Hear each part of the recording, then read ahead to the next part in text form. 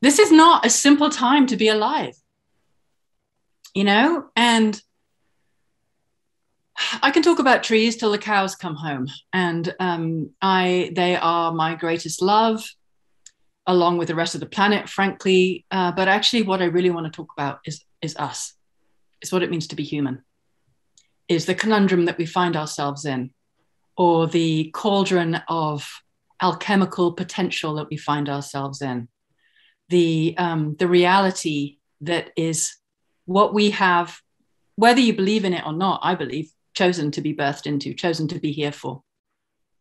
And if you believe that you choose your time of birth, if you believe that we get to have some choice in that, then you might also believe that there would be a reason that you have chosen to be here at what is probably the greatest turning point for humanity, where we get to crash or we get to leap. It's going to be one or the other.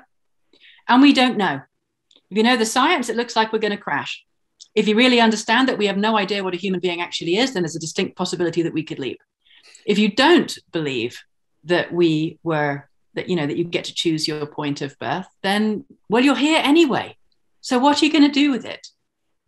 So to me, there's one choice right now, and that is to turn into the skid, to turn into everything that's coming, or to turn your back on it and to miss the greatest opportunity for shared evolution that we've ever offered ourselves. And, I think probably everybody else here has decided to do the turn into the skid version of events, because let's face it, turning your back to this is not empowering. It's not empowering. It's destabilizing. It's frightening. It's like an abdication of responsibility.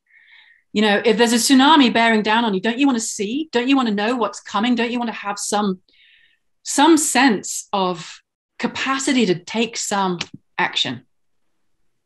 And more than that, more than just taking action, don't you want to discover who you are? Don't we all want to know who we are, what we're made of? Don't we want to have the most meaningful incarnations we could possibly give it? You hear people talk about, there's souls queuing up to get onto planet Earth. This is where it's all happening. And meanwhile, we've got so many people here going, oh my God, I just want to get off the planet. I don't want to be here. I want to be as far, let's see how many incredibly wealthy people are trying to figure out how to trash this planet and then get onto another one. Like, God damn it. This planet of ours is so miraculously, extraordinarily beautiful. And we're part of that. It's very easy to forget that we're made of the same rain that has been raining in this world for hundreds of thousands of millions of years. The water that is in your veins was in the dinosaurs, has passed through God knows how many trees, been rained and rivered and rained and rivered and rained and rivered. And now it's in the river of you. We aren't separate from this planet. We're made of this planet. It's just we happen to also be made of stardust. We happen also to be made of sunlight. We happen also to be made with a cosmic breath of some description that is part of all that is. In this moment, you are being kissed all over by a sky that has no limit, but vast intelligence. So then what's the possibility of humanity?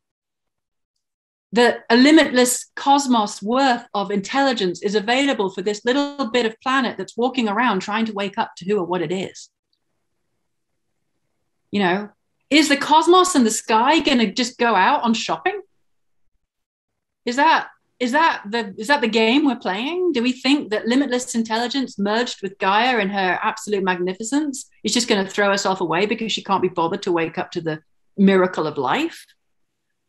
We're doing a really good rendition of that, but I just don't buy it, because I think inside every one of us is extraordinariness waiting for us to realize that that's what's here. And it's frightening. It's frightening because we've been taught that we're less than, we've been taught to give our power away, we've been taught that we're not sovereign, we've been taught that a culture that is wiping out its own life support machine is a sane culture, and it's not.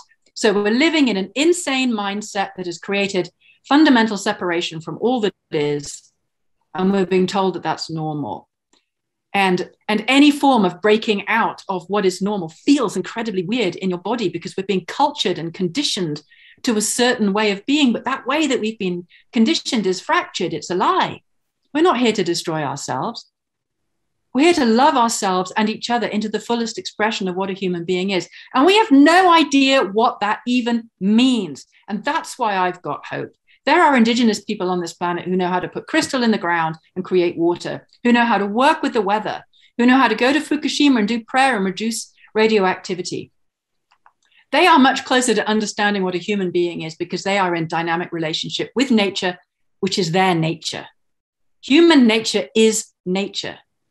And if we log on to nature rather than just logging on to the bloody internet, we can log on to the real internet, which is actual creation, then we will find that we have no edges. There is nowhere where you end and nature begins, because there's only one being here, and it is a being full of light and intelligence. And if we can open our minds and our bodies and our nervous systems enough, with enough humility to let life as it really is pour in, till we're on our knees in humility before the miraculousness of creation, then you get to be broken open through the conundrum that we have created for ourselves, broken open through fear and shock and all the rest of the stuff that you naturally feel when you feel powerless and when a tsunami is breaking on you. But then if you can open your arms and say, do me, come on. We've created this. We've created this for our own evolution. And what are we going to do? Pretend it's not happening?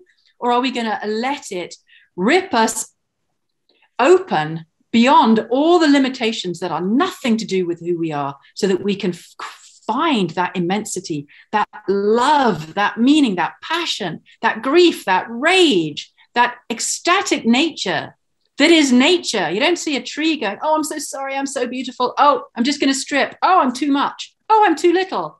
You know, nature doesn't do this weird thing that we do with ourselves. It just gives itself completely. That, to me, is the moment that we have created for ourselves. We've created a moment of absolute radical possibility for ourselves, where if we're willing to fully feel and fully face everything that we have created for ourselves, these are the circumstances for our own transcendence. Because we are life, and life wants us to wake up. Because we are nature, and nature is not here to self-combust. Because we are extraordinary potential. We are a living cosmos inhabited in this little bit of Gaia, which is billions of years worth of wisdom and experience and experimentation. And here's humanity standing there, sky meeting earth, with all of that inside us and in our so-called junk DNA, the DNA of every living species on this planet. We are a walking activation of nature consciousness waiting to happen. So I believe I had 7 minutes, and that's probably it. So I'll just end by saying, what are we here for? If you incarnated right now, whether you think it was a choice or not, you're here for the greatest turning this species is ever going to have, probably. Either for profound waking up or the deepest level of regret we could possibly imagine when we say, sorry, guys, to our children, go face a child. Say, sorry, I just couldn't be bothered to try. I didn't want to know who I actually was.